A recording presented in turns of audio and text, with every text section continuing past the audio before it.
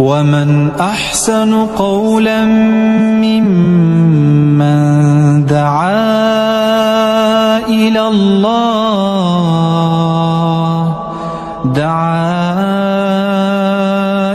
الله وعمل صالحا وقال إنني من المسلمين وقل جاء الحق وزهق الباطل إن الباطل كان زهوقا. Assalamu alaikum wa rahmatullahi wa barakatuhu. Hamida wa musalliyan amma ba'd. A'udhu billahi minash shaitanir rajim. Bismillahir rahmanir rahim. Rabbi shrah li sadri wa yassir li amri wahlul 'uqdatam min lisani yafqahu qawli. সম্মানিত দিনী ভাই ও বন্ধুরা, আমি আবার একবার একটা গুরুত্বপূর্ণ বিষয়ের উপরে আপনাদের দৃষ্টি আকর্ষণ করার জন্য উপস্থিত হয়েছি। বিষয়টা খুবই পরিচিত, আমাদের প্রত্যেকেরই গ্রামে কম বেশি প্রচলিত। আমাদের গ্রামের বিভিন্ন বাড়ির সামনে, গাড়ির সামনে, বাইকের প্লেটের সামনে দেখা যায় যে বিসমিল্লাহির রহমানির রহিমের পরিবর্তে 786 লেখা থাকে। 786 লেখা থাকে। আসলে কিন্তু 786 মান বিসমিল্লাহির রহমানির রহিম নয়। আমরা এও শুনে আসছি যে 786 সমান বিসমিল্লাহির রহমানির রহিম নয়, বরং 786 হচ্ছে হরে কৃষ্ণার মান, হরে কৃষ্ণার মান। তো অনেকে আমরা এটা মানতে পারি না, আমাদের বিবেকে বাধে যে ইসলামে মুসলিমরা এটা চালু রেখেছে বা মুসলিমরা করছে, অথচ এর মান হরে কৃষ্ণ হয় কি করে? এত ভুল কাজ মানুষরা কেন করছে? মূলত এক ধরনের ভণ্ড আলেম যারা তাবিজ বিক্রি করে, মাদুলি বিক্রি করে, তারা ওই তাবিজের যে কাগজটা থাকে সেই কাগজ লেখার সময় আরবি অক্ষরের পরিবর্তে সেই অক্ষরের মান লিখে তাবিজ বিক্রি করে। তো এই সমস্ত ভণ্ড আলেমরাই, যারা মুশরিক আলেম, যারা তাবিজ বিক্রি করে, যারা মাদুলি বিক্রি করে, তারা এই ধরনের এই সমস্ত জিনিসগুলোকে ব্যবহার করে, ইউজ করে। তো আমরা ইনশাআল্লাহ এই ভিডিওর মাধ্যমে জানার চেষ্টা করব যে 786 আসল মিনিং কি, আসল মান কি, বিসমিল্লাহির রহমানির রহিম নাকি হরে কৃষ্ণ। তার আগে আমরা জানবো যে এই যে মান, অক্ষরে যে মান ব্যবহার করা হচ্ছে, এটা কি ইসলামে আদৌ জায়েজ আছে? না, এটা ইসলামে জায়েজ নয়। কেননা রাসূলুল্লাহ সাল্লাল্লাহু আলাইহি সাল্লাম, তার সাহাবাবর্গ কাউরির জামানাতে এই ধরনের কোনো সংখ্যা অক্ষরের মান ব্যবহার করার প্রচলন দেখা যায়নি। তো এটা ইসলামের একটা নব আবিষ্কৃত জিনিস, এটা ইসলামের মধ্যে একটা নব আবিষ্কৃত জিনিস, যেটা ইসলামের সঙ্গে আদৌ সম্পর্কিত নয়।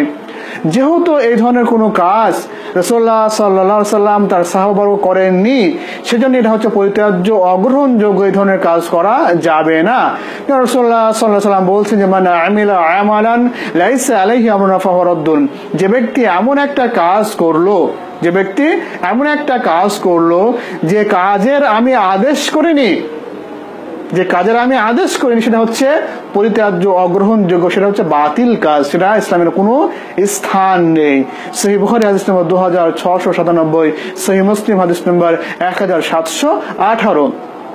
তো এটা হচ্ছে এই যে অক্ষরের মান ব্যবহার করা, এটা হচ্ছে দেখা দেখি। যেরকম ভাবে অঙ্কের মান হয়, অঙ্কে যেরকম এর মান এত, বি এর মান থাকে, সি এর মান থাকে, তো অনুরূপ ভাবে আরবি অক্ষরের সেরকম মান ব্যবহার করার বা বের করার চেষ্টা করে আরবি সাহিত্যিকরা এরকম করেছেন, আরবি সাহিত্যিকরা এটা করেছেন।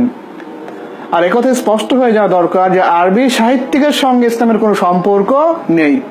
আপনি শুনে অবাক হচ্ছেন যে আরবি সাহিত্যের সঙ্গে ইসলামের কোনো সম্পর্ক নেই, এটা আবার কেমন কথা? হ্যাঁ, এটাই বাস্তব কথা। যেরকম ভাবে বাংলা একটা সাহিত্য, ইংলিশ একটা সাহিত্য, এর মধ্যে কি রয়েছে? প্রেম, ভালোবাসা, ব্যর্থ প্রেমিক, ব্যর্থ কবির মনের বেদনা, মনের কান্নাকে পাঠকদের সামনে উপস্থাপন করে। এটা বাংলা সাহিত্যের মধ্যে রয়েছে, ইংরেজি সাহিত্যের মধ্যেও রয়েছে। ঠিক এই পদ্ধতি আরবি সাহিত্যের মধ্যেও রয়েছে। আরবি সাহিত্যের অধিকাংশ, বরং ম্যাক্সিমাম পদ্য গদ্য প্রেম ভালোবাসা নিয়ে ব্যর্থ কবির বুকের বেদনা, আর্তনাদ লেখার মধ্যে প্রকাশ করেছেন। খুব কম দু একটা কবিতা বা দু একটা লেখনী হয়তো ইসলামের পক্ষে বা ইসলামকে সাপোর্ট করে লেখা হয়েছে।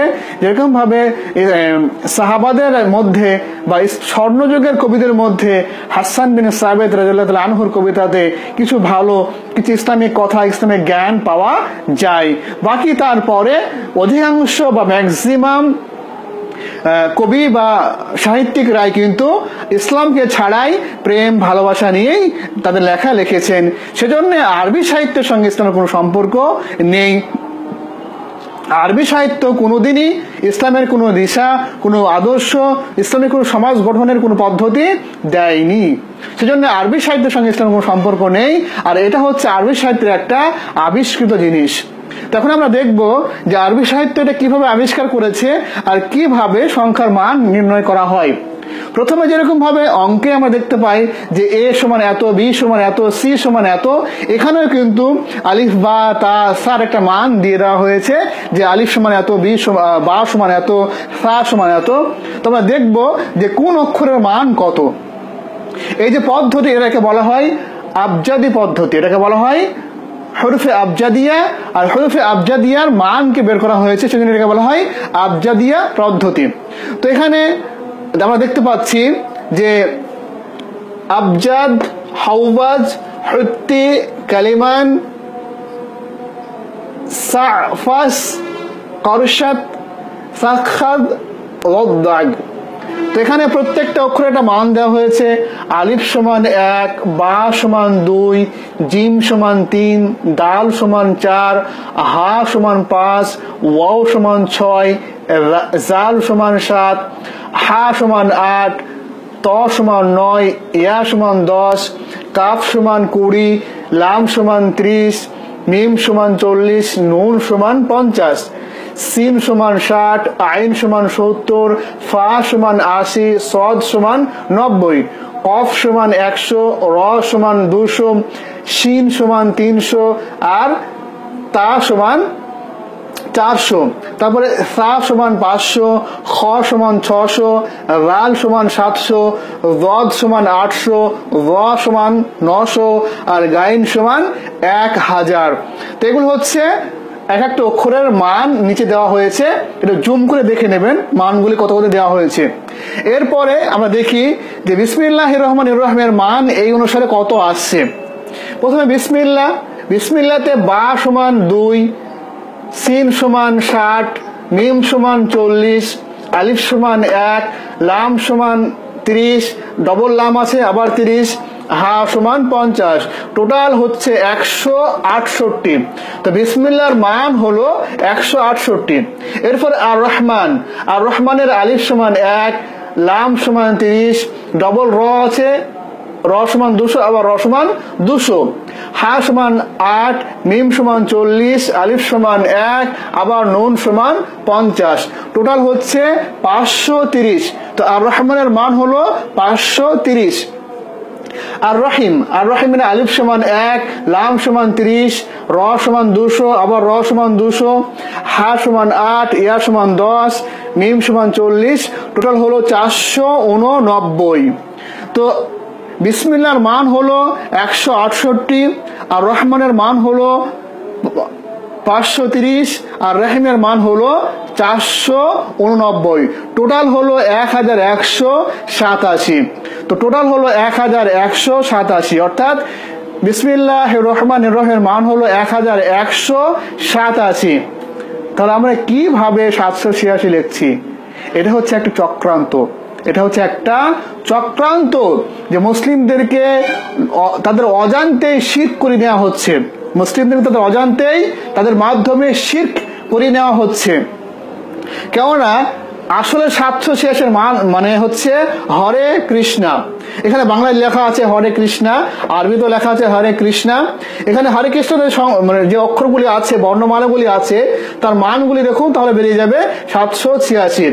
হা সমান 5, র সমান 200, ইয়া সমান 10, কাফ সমান 20, র সমান 200, শিন সমান 300, নুন সমান 50, আলিফ সমান 1, টোটাল হচ্ছে 786।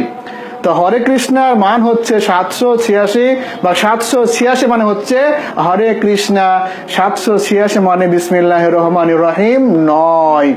এটা হচ্ছে একটা অমুসলিমদের চক্রান্ত, যে মুসলিমদের অজান্তে তাদের মাধ্যমে তাদেরকে দিয়ে শিরক করিয়ে দিচ্ছে। তো এই বিষয়ে মুসলিমদের অবশ্যই সচেতন হওয়া দরকার, যে তারা কোন বিষয়গুলি কিভাবে ইউজ করছে, আর তাদেরকে নিয়ে কিভাবে খেলা করা হচ্ছে, তাদের ব্রেন নিয়ে কিভাবে খেলা করা হচ্ছে। তো আমরা দেখতে পেলাম যে বিসমিল্লাহর মান সমান হচ্ছে 1187, আর হরে কৃষ্ণার মান সমান হচ্ছে 786।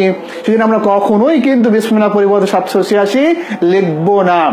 তাহলে কি আমরা 1187 লিখবো? তাও লিখবো না। কেননা বিসমিল্লাহির রহমানির রহিম এটা হচ্ছে একটা আয়াত, সূরা নাহাল সূরা নম্বর 16 আয়াত নম্বর 30। তো আল্লাহ রাব্বুল আলামিন বলছেন যে কোরআনুল কারীমের এক এক অক্ষর পড়লে 10 নেকি পাওয়া যাবে। এক এক অক্ষর পড়লে 10 নেকি পাওয়া যাবে। তো যদি আপনি বিসমিল্লাহির রহমানির রহিম পড়েন, তো বিসমিল্লাহির রহমানির রহিমে টোটাল 21টা অক্ষর রয়েছে, টোটাল 21টা অক্ষর রয়েছে। তো যদি 21কে 10 দিয়ে গুণ করা হয় তাহলে কত হবে? 210। তো যদি আপনি বিসমিল্লাহির রহমানির রহিম লেখেন বা পড়েন, তাহলে আপনি নেকি পেয়ে যাচ্ছেন 210। আর যদি আপনি এর পরিবর্তে 1187 1,00,000 লেখেন বা তার চাইতে বেশিবার লেখেন, তবু আপনি 1 নেকিও পাবেন না, 1 নেকিও পাবেন না। তো আমরা এক তো নেকি থেকে বঞ্চিত হচ্ছি, 2 এই পদ্ধতি ইসলামিক পদ্ধতি নয়, 3 এটা হচ্ছে একটা মারাত্মক ধোঁকা, এর মাধ্যমে আমাদেরকে দিয়ে শিরক করিয়ে নেওয়া হচ্ছে। হরে কৃষ্ণ বলা নিশ্চয়ই শিরক, হরে কৃষ্ণ বলা নিশ্চয়ই শিরক। তো আমরা আমাদের অজান্তে এই ধরনের একটা মারাত্মক শিরক করে আসছি। তো আমাদের এখানে বোঝা উচিত যে বিসমিল্লাহর মান হচ্ছে 1187, আর 786 হচ্ছে হরে কৃষ্ণের মান, বিসমিল্লাহির রহমানির রহিমের নয়। আর দ্বিতীয় মূল কথা হচ্ছে যে অক্ষরের মান নির্ণয় করা ইসলামে জায়েজ নয়। এটা হচ্ছে এক শ্রেণীর আলেম, ভণ্ড আলেম, যারা তাবিজ বিক্রি করে, মাদুলি বিক্রি করে, তারা এটা সমাজের মধ্যে চালু রেখেছে। তো এই ধরনের এরকম ইউজ করা যাবে না। হাদামা ইনদি আল্লাহু আ'লাম বিস-সাওয়াব। আল্লাহকে দোয়া করব, হে আল্লাহ তোমাদের সকলকে ইসলামের প্রত্যেকটা জিনিস বুঝে মানার তৌফিক দান করো, আমিন। ওয়া আখিরু দাওয়ানা রাব্বিল আলামিন। আসসালামু আলাইকুম ওয়া রাহমাতুল্লাহি ওয়া বারাকাতুহু।